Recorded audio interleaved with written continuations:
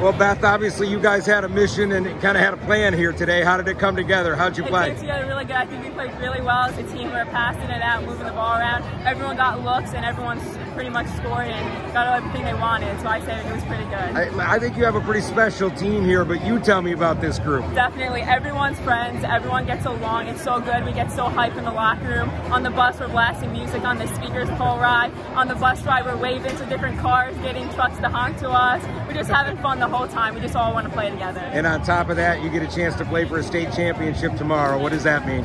It means everything to us. We've been working all year for it. This is the last season for most of our team. So I think it's what we all wanted and what we all wanted the whole time. I can't let you go without asking about your friend. Who's this guy and what's Pablo, the mascot? Pablo the Penguin. He's our mascot. We got him. We take him to school every day on game days with us. He follows us everywhere. He's your good luck charm? Yeah, he is. He's the reason we win. He's our good luck charm. We'll see him. We'll see Pablo and the rest of you tomorrow. Okay, thank you.